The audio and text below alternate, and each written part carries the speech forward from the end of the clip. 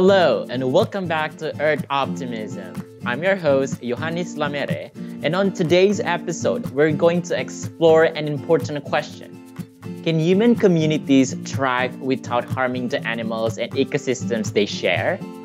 As the world's population grows, natural habitats and ecosystems are continually impacted. We'll look at 3 examples of how Smithsonian scientists are working with local communities to study the intersections of human activity and wildlife and environment. With more knowledge of animals and ecosystems and with input from people who live and work in an area, we can come up with science-based strategies for living better together. We're going to start in Myanmar to learn how people there are living with a sometimes destructive neighbors, the Asian elephant.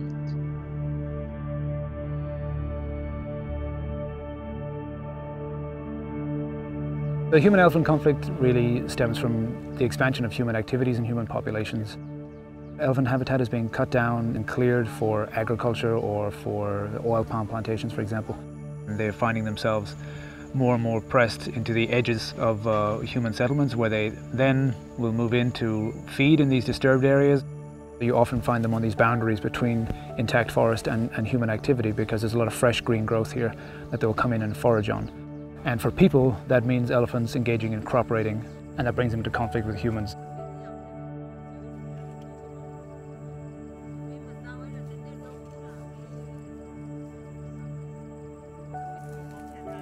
One elephant climb over there, so the floor is broken. He puts a rice over there. Elephant is climbing over the, stepping on the floor, and they take the rice and they eat, and they destroy everything.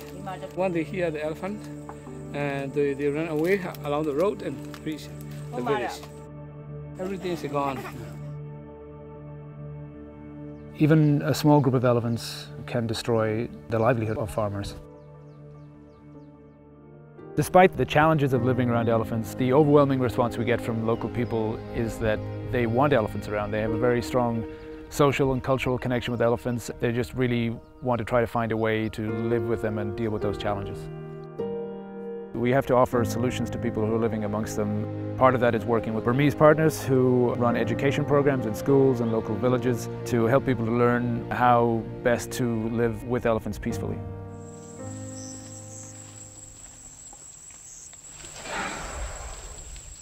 Compass Film make a short documentary. So this is a kind of a joint program with our friends. So all these do's and don'ts, if the elephant charges, where they should run, if they live close to the elephants, how they should keep their food.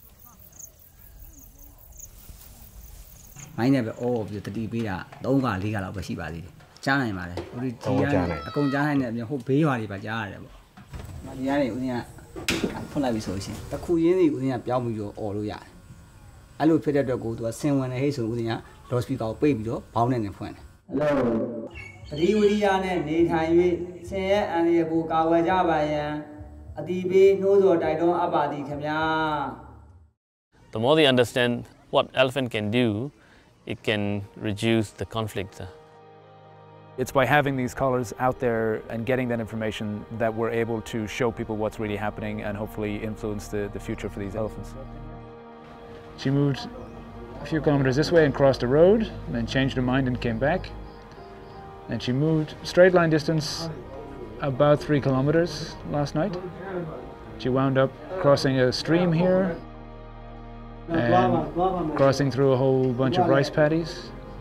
She could potentially have been feeding in there last night or just searching for a group. Is there something about the way certain elephants move that makes them more obvious crop raiders? Could we be able to predict which elephants are going to come into contact with humans more often? And can we give people an early warning system? Can we inform the local authorities that a certain elephant who might be more likely to get into trouble is moving into the area that would help people to overcome the challenges of living around elephants? Information about where they go helps us to learn a lot about how we might be able to protect them in future and protect people from losing their livelihoods.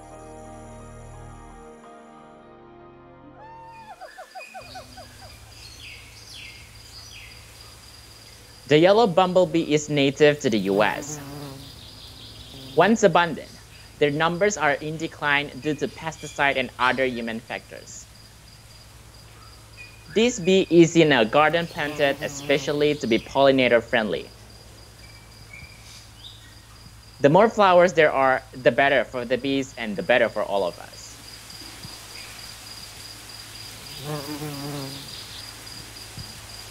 And now we're going to transition to the health of the world's forests, starting in Nigeria.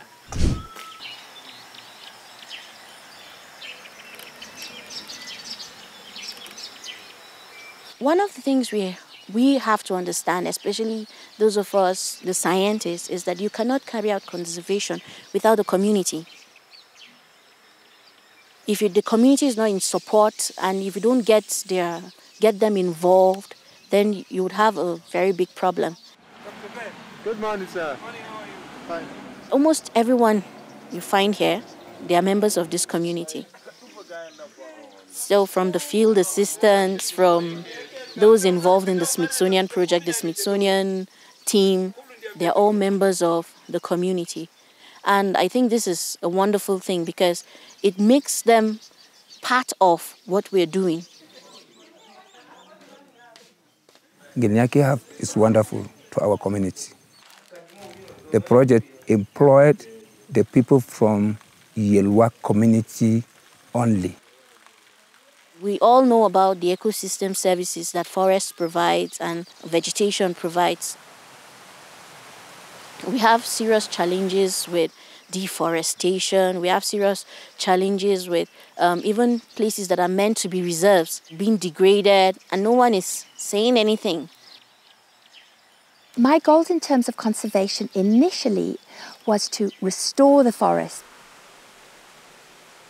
The Smithsonian has welcomed us into their family. They have allowed, in a sense, Nganyaki to become part of this global network of forest plots. It is also the only Afro-montane research plot. So I think there's a lot to be learnt from this plot. And the whole network, the CTFS Forest Geo Network, is so that we can share data, we can compare data, and also with the recent interest in climate change, I'm sure that the plot is going to make significant contributions into understanding global climate change. We know how the forest is in 2015. We will resurvey this plot every 5 years, and we will see how things have changed. Because having such detailed information means that we can follow ecological change through time. I think that this place is hold for us, and especially for the communities around, so much benefit. And so I think that it's very important that this forest is maintained. The only way to do that is for us to have more research being done in areas that are still more novel in Nigeria, and then also to have the government interested in what we're doing. I hope if you are here today, in 10 years coming, you will miss some places because they will become forests. This was a grazing area before that they were not free, but we have planted a lot. If you look at where our fence is, our forest is coming back. In 10 years coming, I think it will grow more than that.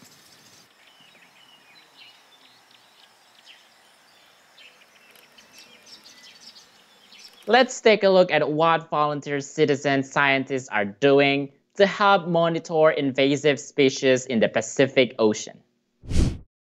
Plant or animal species that move from their historical range are a force of ecological and evolutionary change.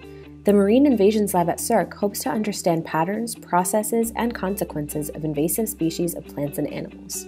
One way that the Marine Invasions Lab tracks fouling communities is by deploying PVC plates that hang off of docks and marinas.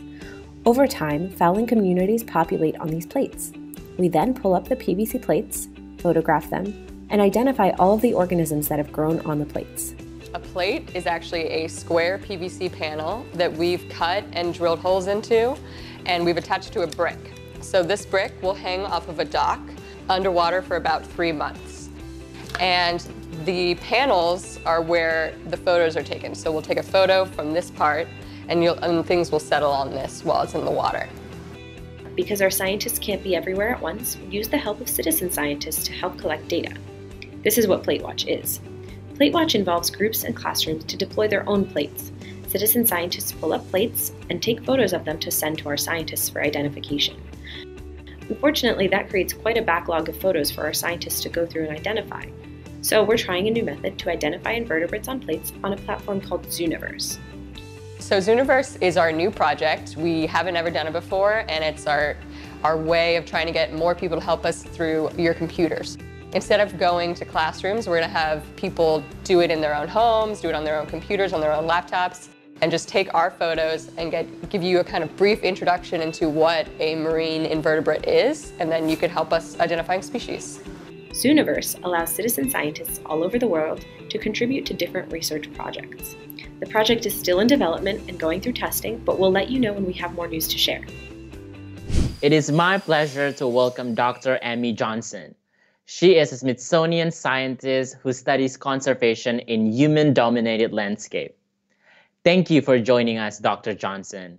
In your experience as a Smithsonian scientist who works with communities to conduct research on wildlife, what is the role that communities can play in wildlife conservation, regardless of where in the world you are? Yeah, that's a great question. So I do my research here in Virginia in the USA, and I work with communities pretty much all over the state. But then my Smithsonian colleagues are working with communities all over the world. And I think everybody would say the same thing, that conservation really takes a whole community. So as scientists, we are here to conduct the research that can help support conservation, but at the same time, we are looking to community members to help us conduct our science, to share knowledge of where the wildlife species are, what they're eating, who their prey are, who their predators are, and for us to be successful in our work, we absolutely need the community members to help us. So I work with farmers here in Virginia, and I study bird species that are using their pastures. And I wouldn't be where I am today without the knowledge of the local farmers helping me with my research and sharing their knowledge of the land so that I can do my work better. Great. Now we have 2 questions from students in Indonesia who are participating in the U.S. Embassy English Access Program. Let's listen. Hi, my name is Yobel from Balikpapan, and I am an alumnus of U.S. Embassy's English Access Micro Scholarship Program. And I would like to know what young people like me can do to get involved with their communities and wildlife conservation. Thank you. Yeah, so as far as getting involved in conservation, I think growing up, I always felt like I needed to be either a veterinarian or a biologist or a scientist in order to do conservation work. But now that I'm a scientist, I realize that we need so much more than our scientists and our veterinarians and biologists to make conservation successful. So we need lawyers who are protecting wildlife. We need artists. We need storytellers. We need teachers. And it really takes a whole community of people to make it successful. So I think what I would say is I would encourage you to think about what your best skills are and just take those skills and use those to your advantage as far as conservation goes. For example, growing up, I love working with people, and I was also really good at biology, but math was always really difficult for me. So I used biology to my advantage, and then I took extra courses in math to make me or bring me the skills that I need to be a successful scientist. Hi, my name is Jessica from Senior High School 2, Palangkaraya, and I'm the participant of U.S. Embassy's English Access Micro Scholarship Program. I would like to ask, what skills do you think are important for a conservation scientist working with communities to have? Thank you.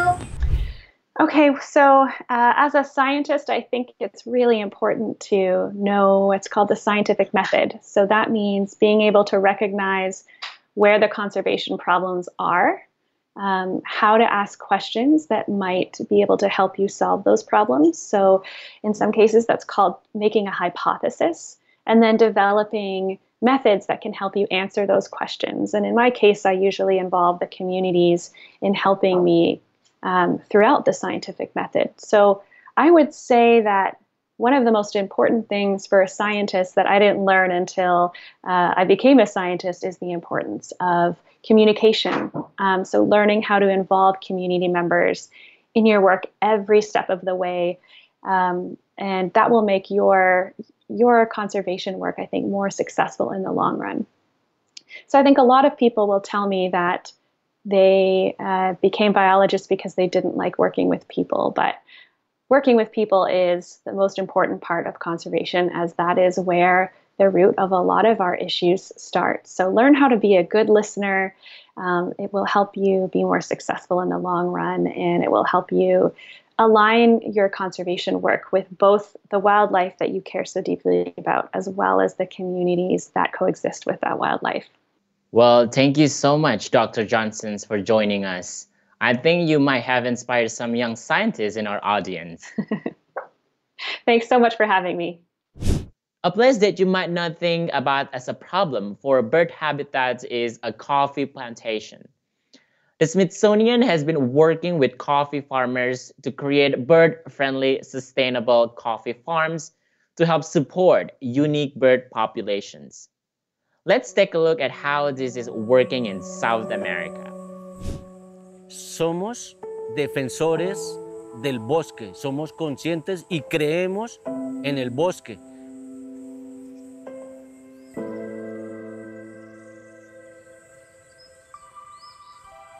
El cariño que le tenemos a las aves.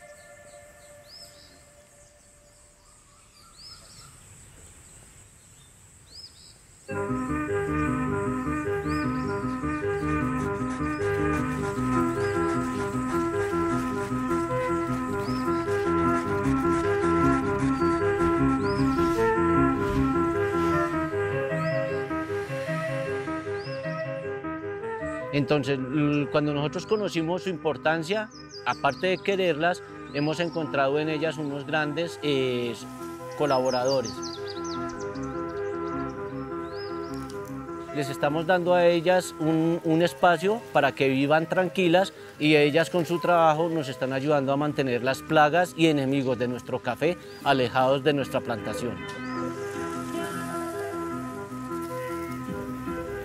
Bird-Friendly Coffee Program is a shade certification that has some very strict criteria. It's better than anything out there. The Smithsonian really does help protect habitat throughout Latin America and other parts of the world.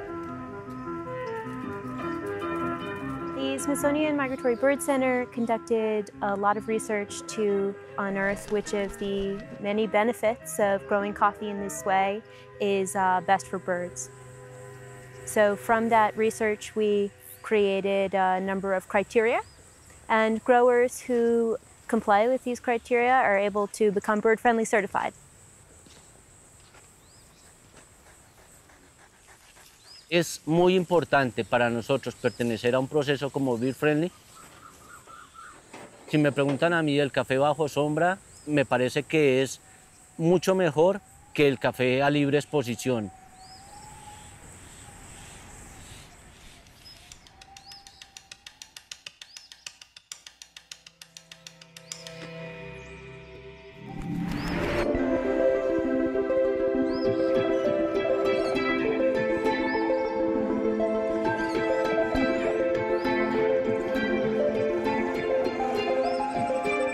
We got higher temperatures. Rain intensity is really changing. In a shaded system like shade-grown coffee, and especially like bird-friendly coffee, the trees act as an umbrella for when there's intense rainfall. So we feel that these agroforestry systems can be a part of the solution to combating climate change.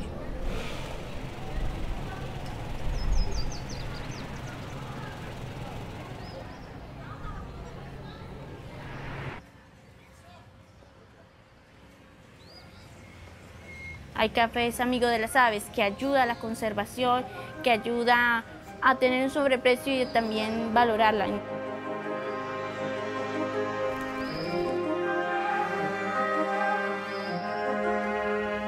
Para mí la cultura, el reto más grande en el tema de la caficultura es cambiarle la conciencia a los caficultores.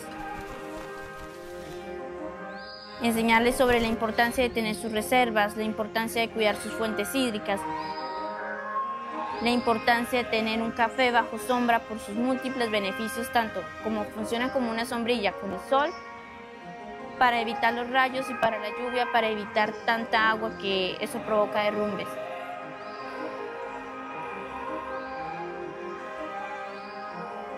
Que existe otra manera de cultivar café y una manera más ecológica y más amigable.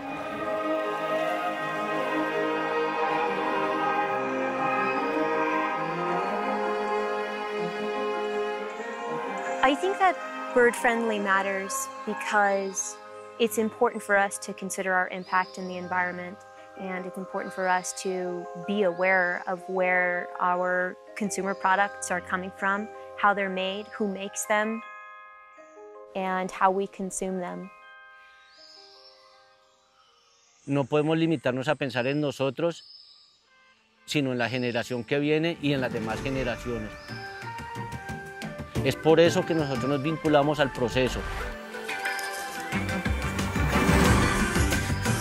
Nosotros buscamos, con nuestro ejemplo, poder motivar a más cultivadores y mostrarles que sí se puede ser bird friendly. That was a great example of bringing commerce, communities, and wildlife together. Small changes can yield a big result. If you want to learn more about bird-friendly coffee or any of the other topics we saw today, please visit our website at earthoptimism.si.edu for more information and resources. And don't forget to be an Earth optimist. Thank you and see you next episode.